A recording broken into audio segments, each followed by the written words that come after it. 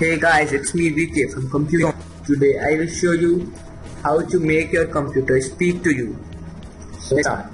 Create a new text document. Let's name.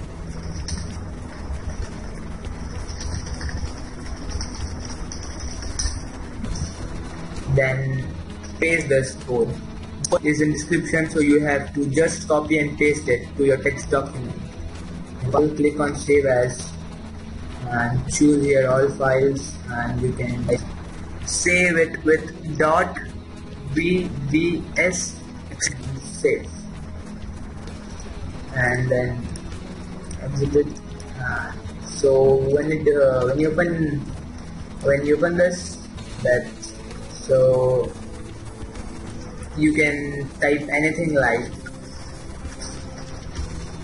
whatever you will type, you will speak some typing.